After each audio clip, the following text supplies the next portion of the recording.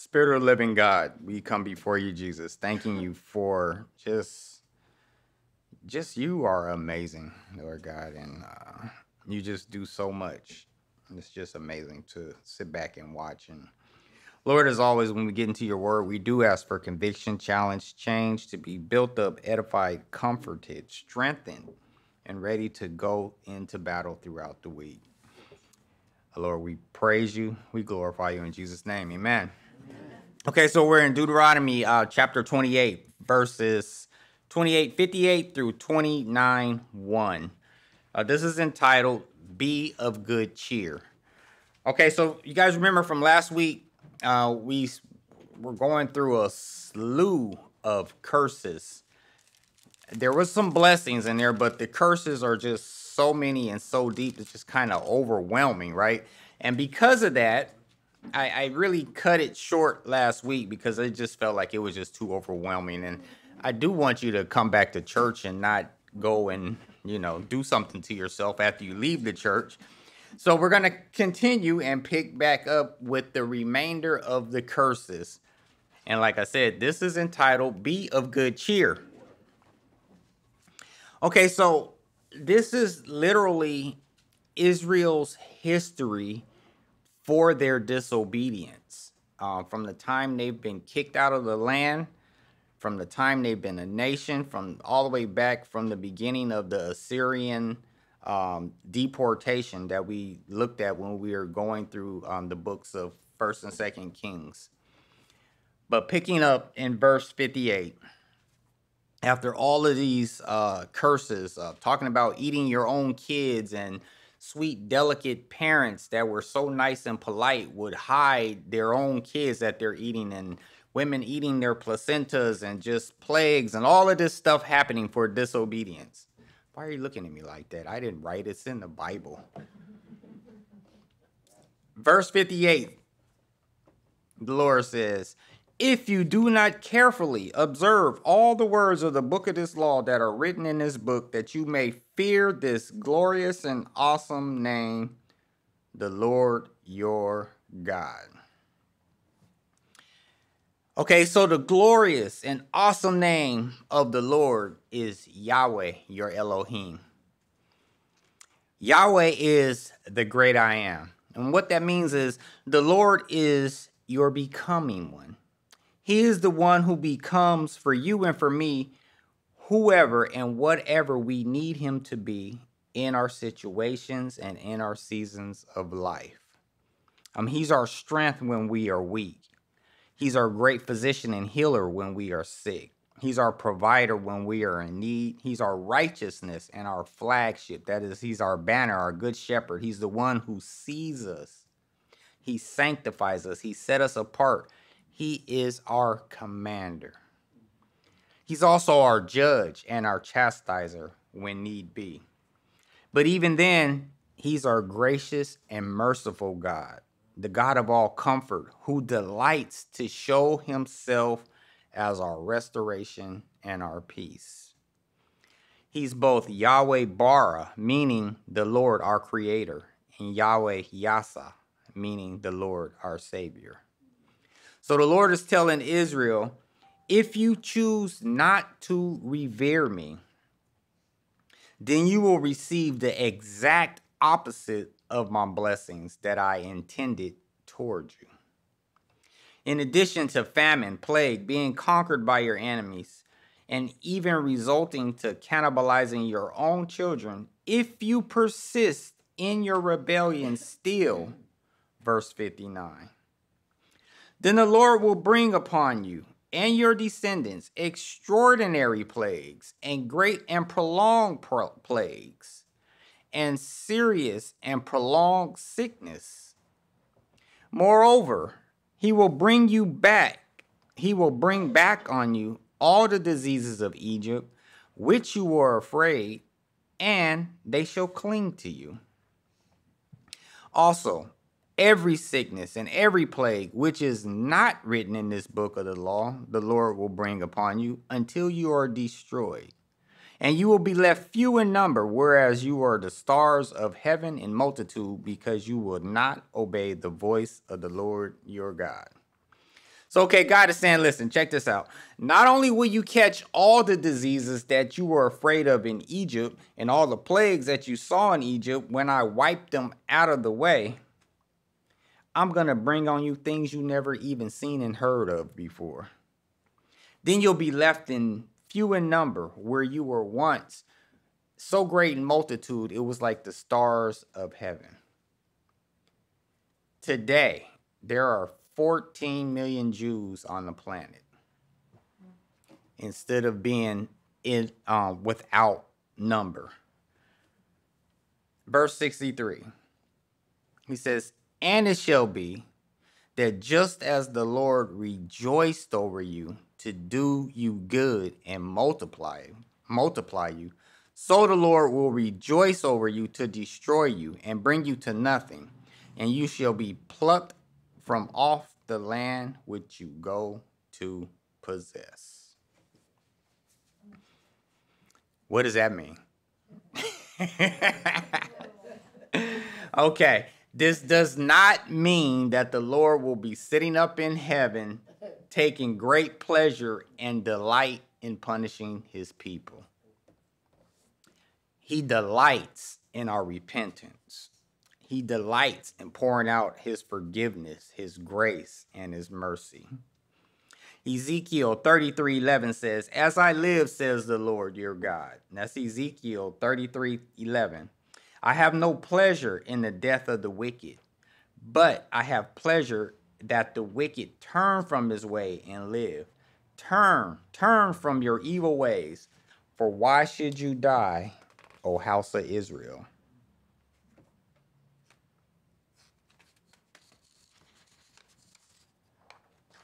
Second Peter 3:9.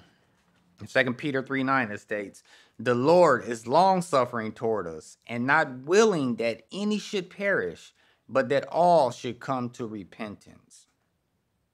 Lamentations 3:32 says, though he causes grief, yet he will show compassion, according to the multitude of his mercies, for he does not afflict willingly, nor grieve the children of men.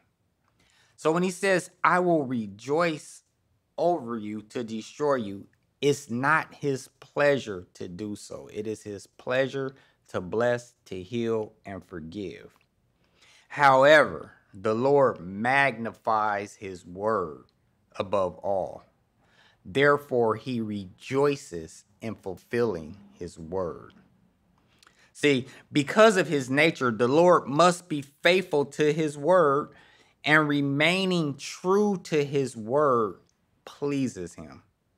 In this case, he told Israel, here's the promises you will receive for your blessing, and I will delight in bringing that to pass because that is my word. But likewise, this is what will happen for your disobedience, and I will take delight in fulfilling my word. Not taking delight in your punishment, but in fulfilling my word, because my word is above all things. Psalms 138:2 says, I will worship towards your holy temple and praise your name for your loving kindness and for your truth. For you have magnified your word above all your name. So when we're looking at this, you say the name of Jesus, the name of the Lord, the name, but he says, I magnify my word above my name. And so fulfilling his word is where he takes delight. Numbers 23:19 says this, God is not a man that he should lie, nor a son of man that he should repent. Has he said and he will not do, or has he spoken and will not make it good? God is going to be faithful to his word. So his delight comes in, I said this, I'm going to do this because that is my word. In Isaiah 55:11, the Lord says, so shall my word be that goes forth from my mouth. It will not return to me void, but it will accomplish what I please, and it will prosper in the thing for which I sent it. In other words, if I sent it for a blessing, it's going to prosper. If I send it for your destruction, it's going to prosper. but it's not going to return to me void. So to bring forth the blessings he has promised for our obedience, it pleases him. Likewise, fulfilling his promise to chastise or punish for disobedience, it delights him as well. It's all about the Lord fulfilling his word. This is why we have the written word. It's the word that sanctifies us, right? Yes, we are led by the Spirit, but only as the word confirms it. Because you can be moved by all kinds of spirits, but if it's not the word, then it's not the Holy Spirit. And a lot of people say, oh, the Spirit moved me. I believe you. But what spirit moved you? That's the question. The Lord's nature, it includes his justice. It includes his grace. It includes his mercy. People always say they want the justice of the Lord. You don't want the justice of the Lord. The justice of the Lord means you getting what you deserve, what you have worked for. You don't want the justice of the Lord. The justice of the Lord is that which is right in his sight. So this person has got on your nerves. The Lord commanded you to forgive them. You say, well, I don't think I should. Well, the justice of the Lord for you being unwilling to forgive is him turning you over to the tormentors. Do you want the justice of the Lord? I'd rather forgive. But because the Lord is complete in his nature, he's able to exercise every aspect of his divine nature according to his word without conflict and without contradiction. So how can the Lord bring forth both justice, grace, and mercy? In Jeremiah 18:7, it says this: the instant I speak concerning a nation and concerning a kingdom, to pluck up, to pull down, and to destroy it. If that nation against whom I have spoken turns from its evil, then I will relent from the disaster that I thought to bring upon it. And the instant I speak concerning a nation and concerning a kingdom, to build and to plant it, if it does evil in my sight, so that it does not obey my voice, then I will relent concerning the good which I said that I would benefit it. Now, therefore, speak to the men of Judah and the inhabitants of Jerusalem, saying this: thus says the Lord, behold, I am fashioning a disaster and devising a plan against you. Return now, everyone from his evil way, and make your ways and your doings good. So God is saying this: here's my justice. This is what you're going to get, and it's not changing. However, my nature also brings forth grace. If you repent, I'll relent. We see this in the book of Jonah. The Lord's message to the Ninevites was, yet 40 days and Nineveh shall be overthrown. Now, we've studied about the Assyrians, how evil and cruel they were, right? The Assyrians are modern day ISIS. Same people, same place. And it says, when they heard the message, the people of Nineveh believed God and proclaimed a fast, put on sackcloth. And God saw their works, that they turned from their evil way, and God relented from the disaster that he thought he would bring upon them. And he did not do it. He remained faithful to his word and took delight in fulfilling it. Now, you remember in the book of Jonah, Jonah was mad because of God's grace. He was mad because God forgave the people. I mean, he preached and the entire city got saved. He wasn't happy about that. He was mad at God because of his grace. That is us. We hate to see people forgiven. We hate to see people blessed. Why should they get off the hook? Well, apply that same standard to yourself. Well, I'm not as bad as them. In whose eyes? Because God is faithful to himself, he will always fulfill his word. And because of that, we always have this hope. And this hope is according to his word. In Exodus 34:6, this is what the Lord said about himself. In Exodus 34:6, I am the Lord God, merciful and gracious, long-suffering, abounding in goodness and truth, keeping mercy for thousands and forgiving iniquity, transgression, and sin. When you're in trouble, run to the scriptures and tell God, this is who you are. Right? I was about to spank my daughter, and I told her, give me the belt. And she was crying. She gave me the belt. And she handed me the belt, and she said, but you love me so much, Daddy. Go outside and play. Hebrews 4:16 says this. Let us come boldly to the throne of grace, that we may obtain mercy and find grace to help in a time of need. I'm in trouble, Lord. I'm running to you, not from you. Psalms 86:5 says this. For you, Lord, are good and ready to forgive, abounding in mercy to all those who call upon you. In Isaiah 54:10, the Lord says, for the mountains shall depart and the hills be removed, but my kindness shall not depart from you, nor my covenant of peace be removed, says the Lord who has mercy on you. That's Isaiah 54:10. And so when we know how bad we are, there's no sin that we commit that trumps the grace of God. So falling on his love, his grace, and his mercy. And yes, Lord, whatever you decide is good, right, and true. But if I can help you out, just kind of put it over here. Fall upon his grace, fall upon his mercy, and don't listen to the lies of your own emotions or the enemy or the people he uses. It's hard. Because, yes, God, you forgive me, but people who I live with is the problem. So I need help.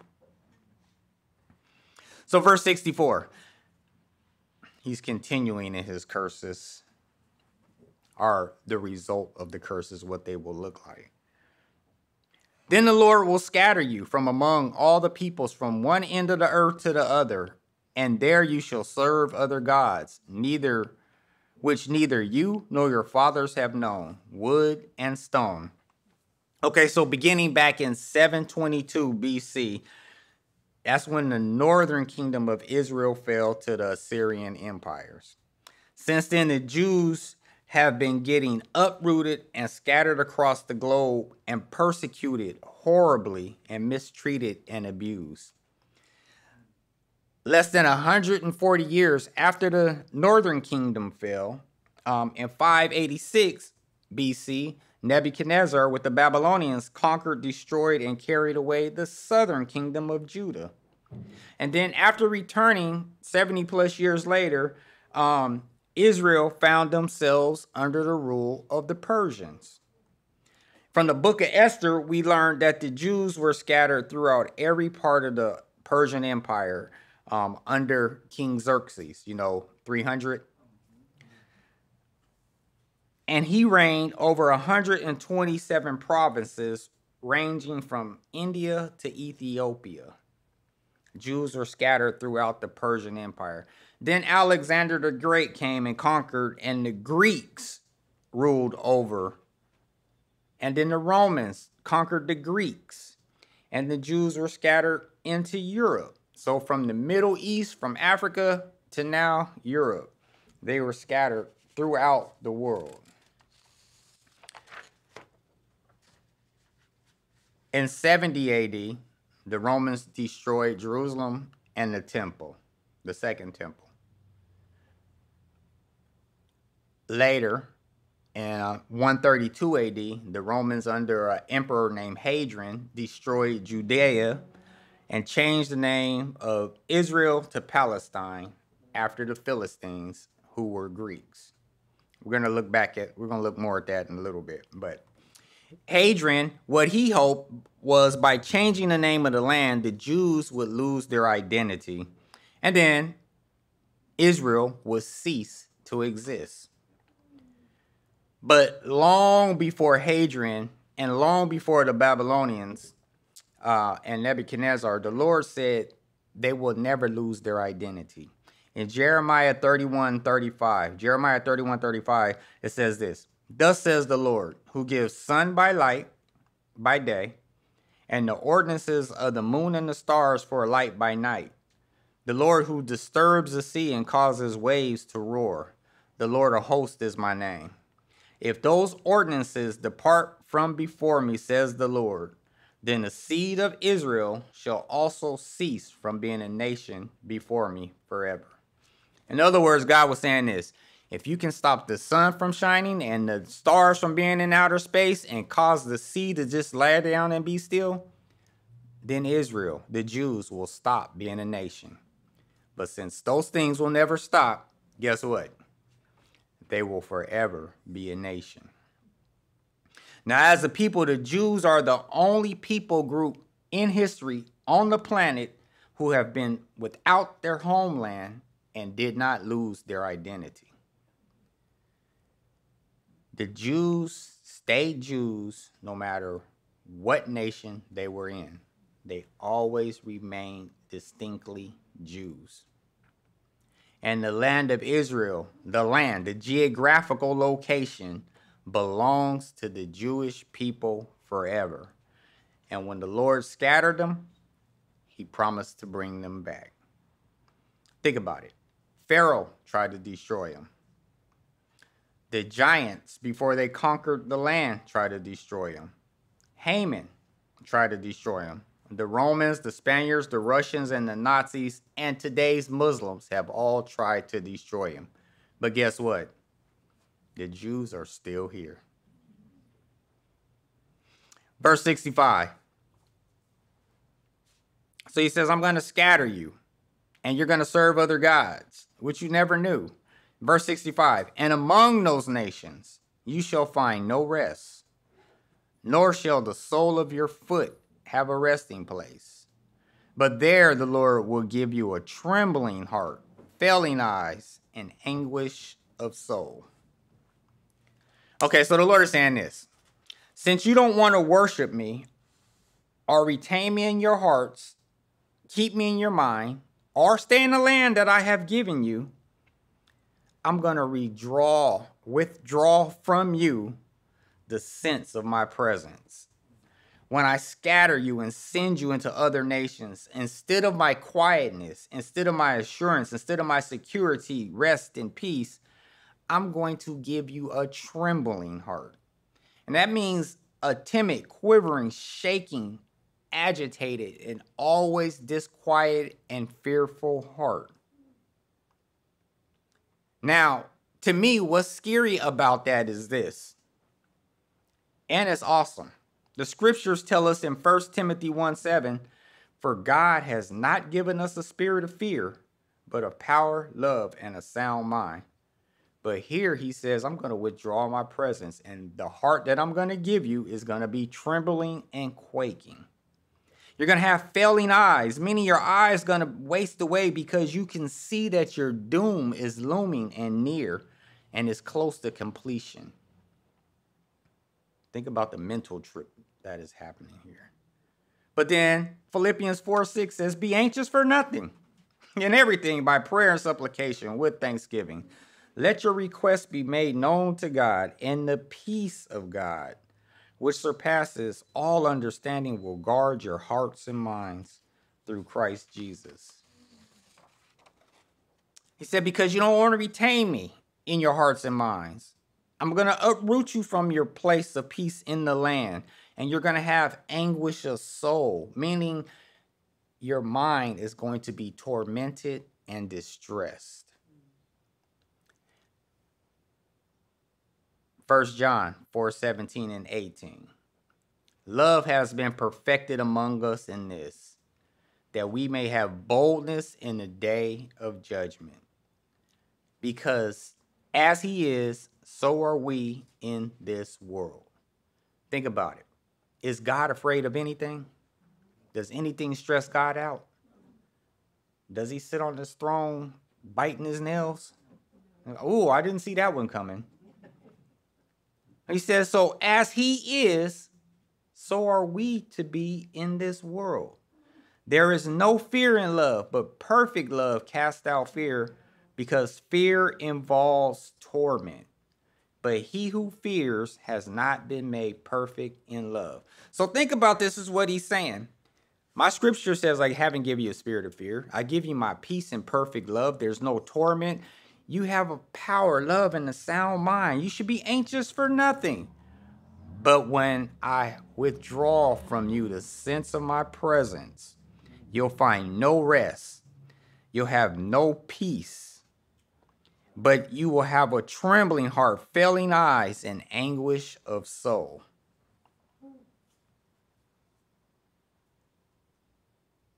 Verse 66.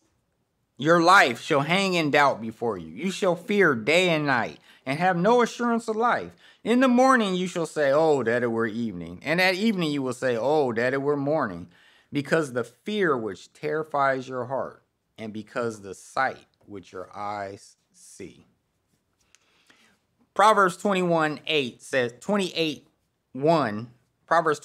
says this. The wicked flee when no one pursues, but the righteous are bold as a lion. Amen. I remember being a criminal, and the police, they could be down the street and I'd be terrified. They're not even looking for me. But the wicked flee when no one pursues. And then when I got on drugs, that was even worse. It was like, oh my gosh, I am outside of God. They're going to get me. They're going to get me. Who going to get you? Why are you so nervous? What'd you do? I didn't do anything. What's wrong? Oh, I'm scared. Because the wicked flees when no one pursues. But when you know you haven't done anything wrong, you're bold as a lion. But when the Lord allows you to feel yourself outside of his will, it's like you can literally feel the walls of doom, destruction, and darkness closing in upon you. There's no peace or no soundness in your soul. There's an ongoing feeling that any moment your greatest fear will be upon you. You have knots in your stomach. Your appetite is gone. Maybe that's not you guys, but this is me. So sleep escapes you, and you're just wishing for morning to come. But when morning comes, you're wishing that it was night so that you can get some sleep, some sort of peace. But then when you do doze off, tormenting fears prevail, keeping your mind alive and active so you're really not asleep. It's just tossing and turning. On top of all of that, not eating only increases the stress and anxiety. The fear is magnified, and you're wasting away looking pasty and pale. Psalms 31:9 states this. Have mercy on me, O Lord, for I am in trouble. My eye wastes away with grief. Yes, my soul and my body. For my life is spent with grief, my years with sighing. My strength fails because of my iniquity, and my bones waste away. I know I've been there, and I've seen other people there, and it's like, this week, they were looking pretty good, and then they got in trouble. And then I see them a week later, like, man, you aged 10 years. It's just the Lord saying, let me remove my presence. Just let you feel that I have removed my presence from you.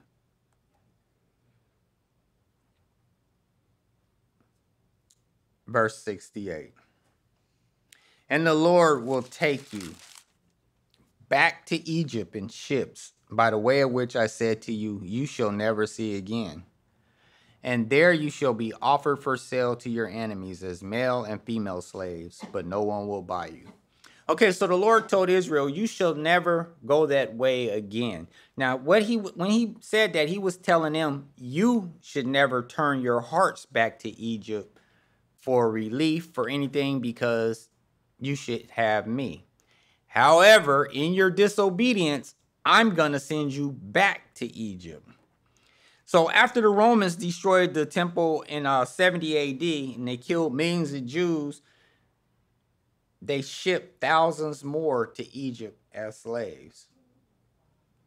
But then they started allowing them to return back to the land again. And then the Romans gave them permission to actually build a third temple. But the Jews started messing up again and caused another uprising. Then in 132 AD, Hadrian came and just leveled Jerusalem. He turned it into a pagan city. He renamed Jerusalem to Athelia Capitolinia, and then he changed the entire land of Judea, the entire land of Israel, to Palestine, because he wanted to totally degrade, disrespect, and erase the Jews from history. Then he sent more Jews to Egypt as slaves, but there were so many of them that nobody wanted to buy them. So they were basically giving away free Jewish slaves just to take them off their hands.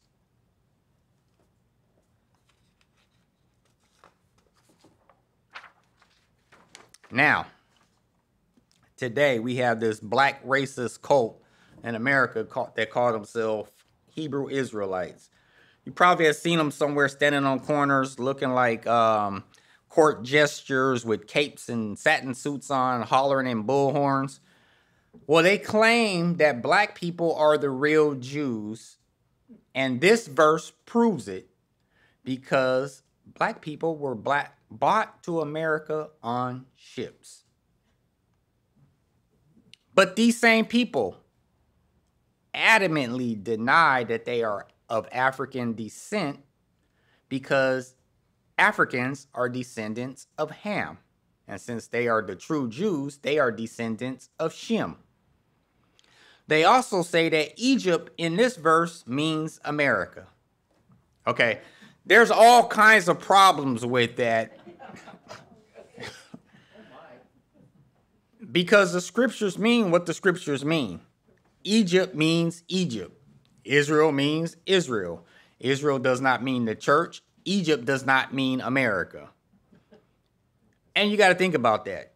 This is 40 years after leaving slavery in Egypt. God is not going to tell Moses, you know, you're going to go to Egypt. That's not Egypt where you just came from. You're going to a mystery Egypt. But look, it says the Lord will take you back to Egypt in ships. Now, somehow, these Hebrew Israelites, with their twisted doctrine, must have been in America once before and completely left, and then they came back during the slave trade, because since Egypt means America, they must have been in America, right? It says, there you shall be offered for sale as slaves when no one will buy you. Okay, well, the slave trade in America was big business, and it was nothing but buying and selling of slaves. And it was the transatlantic, from Africa to America, slave trade, which they bought and sold slaves. But this says no one will buy you. So when you ask them all this kind of stuff, they really just get mad at you and yell at you and tell you you have been corrupted by the evil white man.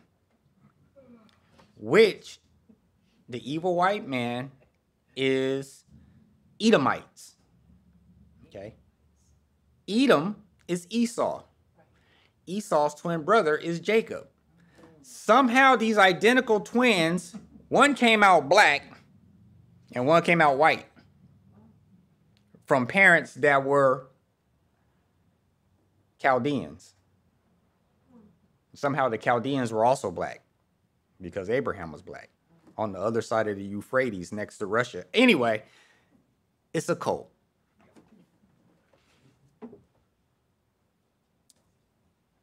The Hebrew Israelites, they agree with the Muslims that the Jews do not belong in Israel because they're not really the real Jews. They also say that Hitler was right because he was trying to exterminate the imposter white people that claimed themselves to be choose.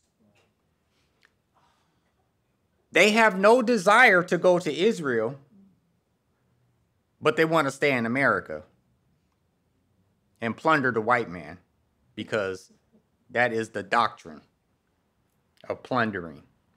Somewhere they get plundering doctrine out of the Bible because the Bible says plunder somewhere. Anyway, so if you ever run into these people and they look like Grandmaster Flash in the Furious 5, don't just...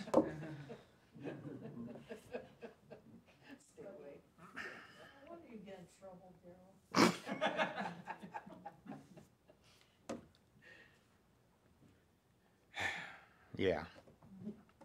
So yeah, Egypt is no longer Egypt. It is America. Verse 1 of chapter 29.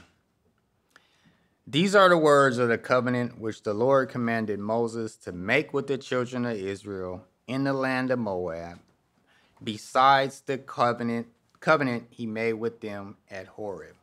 So remember, Deuteronomy is 40 years after coming out of Egypt, 38 years after Mount Sinai. Mount Sinai, they got the covenant. But this is an additional part of the covenant. The parts of Deuteronomy include parts of the law that they would begin to do once they possessed the land. Because while they were in the wilderness, there was a lot of things that they couldn't do because they weren't there yet. So they had the covenant and an additional covenant, not two different things, but just in addition to the law. It looks kind of like this. In our lives, there is the first part of our salvation when we get saved. There's those things that the Lord speaks to you that brings you to salvation, and you're saved, and you're at this new place, right? But then the Lord begins to speak to you those things that pertain to walking out your salvation since you have been born again. And as you continue in your walk, as you continue your sanctification, the Lord is continually speaking new things to you as you walk, right? Because when you first get saved, it's just, Jesus, your God, I'm a sinner, save me. Okay. But then there's things like, you need to work on your attitude. But I'm a good person. No, you're not. You need to believe my word. But I thought this. No, that's wrong. So you start growing in these new things, right? So it's not that God has changed. It's that you are in a new place. And so that's how these two covenants look with Mount Sinai and on the plains of Moab. In John 16:33, as we are walking through life in our salvation and things of the world are constantly coming against us. In John 16:33, Jesus says, these things I have spoken to you, that in me you may have peace. In the world you will have tribulation, but be of good cheer. I have overcome the world. Okay, so it's like the closer you get to God, the less stressed out you are about things in the world, right? The less you're trying to hold on to things in the world because it really doesn't matter, you know? In Isaiah 57:15, the Lord says, thus says the high and lofty one who inhabits eternity, whose name is holy. I dwell in the high and holy place with him who has a contrite and humble spirit, to revive the spirit of the humble and revive the heart of the contrite ones.